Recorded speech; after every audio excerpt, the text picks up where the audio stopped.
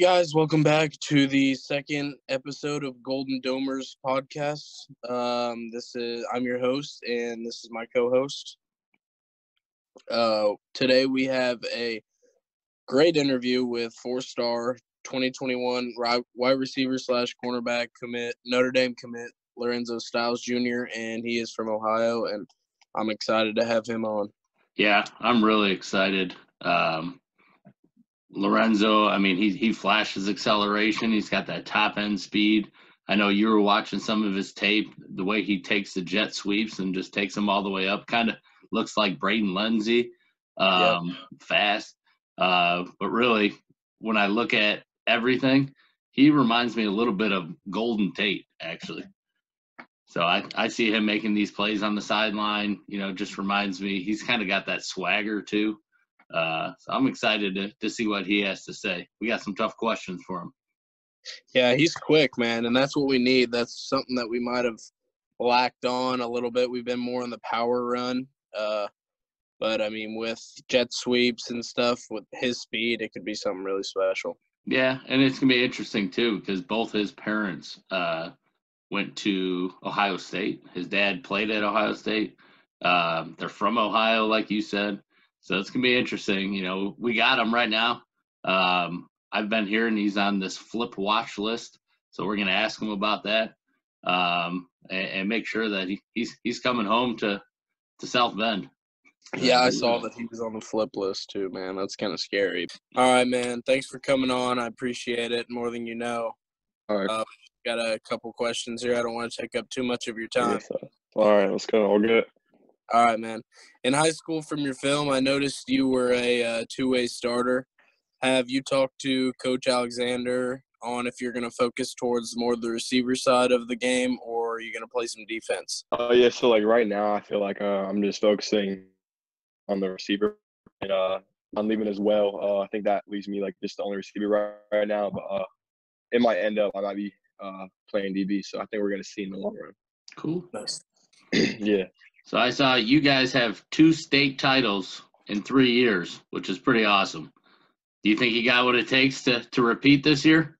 Yeah, I'm actually people transitioning new positions and stuff, but I think we have the talent, and then we have the people, we have the guys who want to work hard enough. So I think we got 3 of them in us. All right, I like that. That's that swagger. I've been watching a lot of your tape, and we talk about it in our introduction, but everything I see, man, you kind of remind me a little bit of Golden Tate. I have been getting that comparison a lot, just with me coming in receiver. He's a great player, but we're both different. So I think there's some aspects of his game I could work on and hopefully take my game to the next level. That's a big name to be compared to. So yeah, he's a great player. Yeah.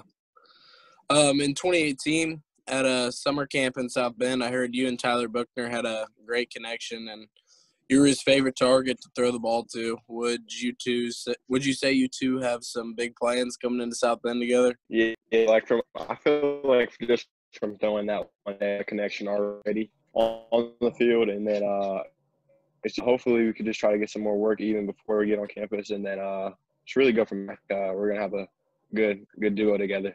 I'm looking forward to it. I think we all are. So I mentioned Golden Tate as a comparison. Which wide receiver do you think your play most matches up with? I don't really know, if I want to compare myself to, any particular wide receiver. It's right now, being a young player, I'm still not, sure, what kind of receiver I am. So I think I'm just being molded into I think I'm, right now is the stage of me being molded into a receiver that I want to be.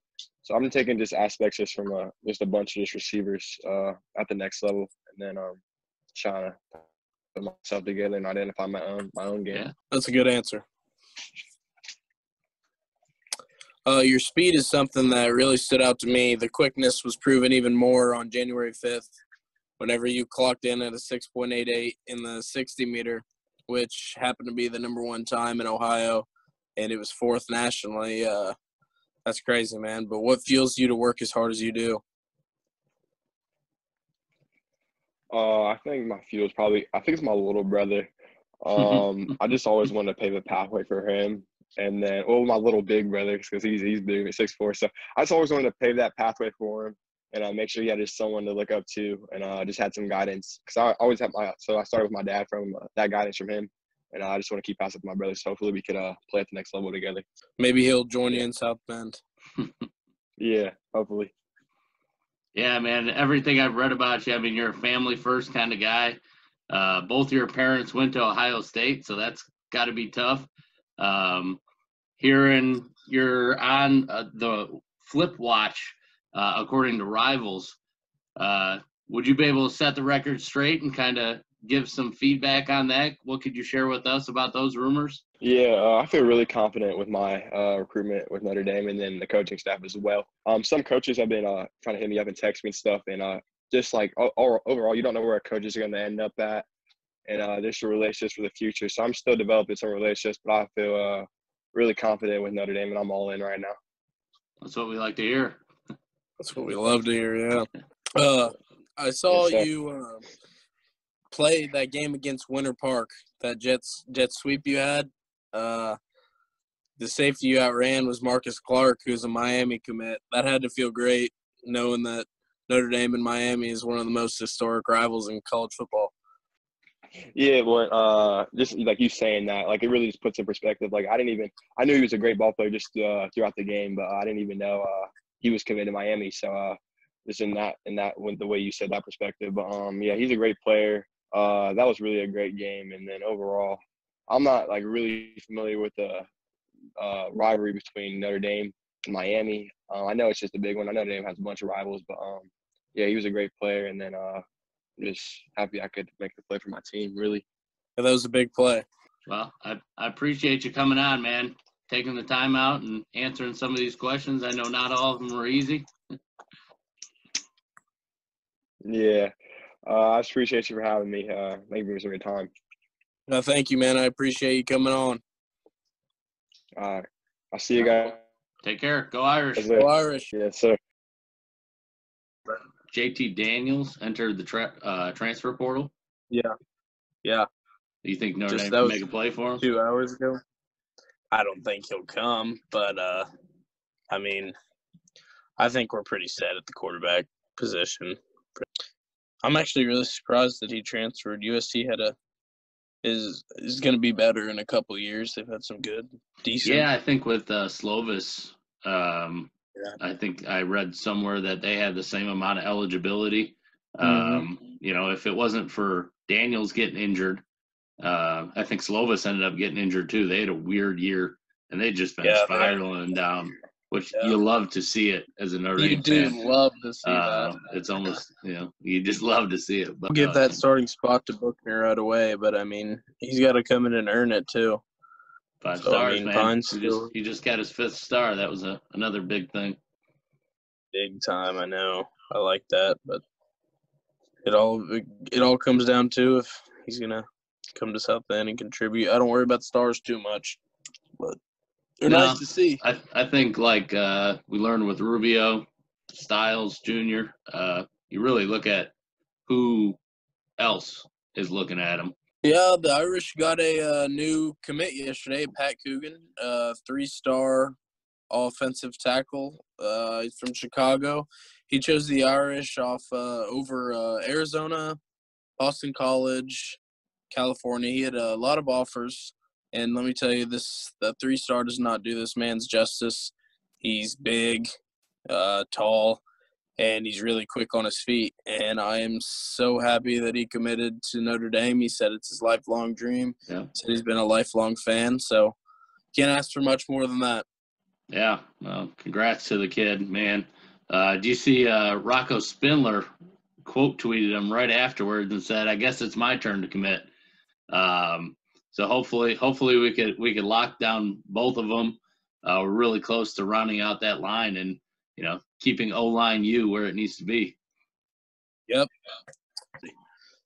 There you guys have it. That was an interview with 4-star 2021 wide receiver / DB commit Lorenzo Styles Jr.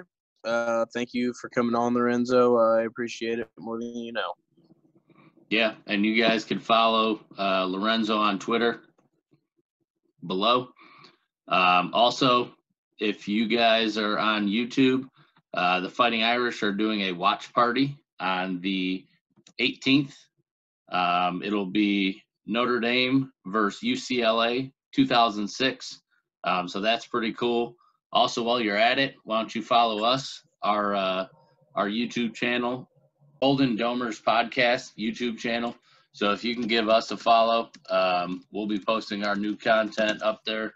We're looking forward to it.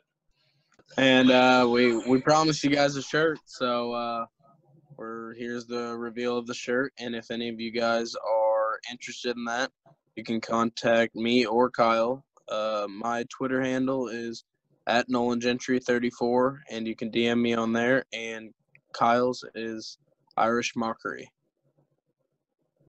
All right. Thanks, everybody. Thank you, guys. Go Irish. Go Irish.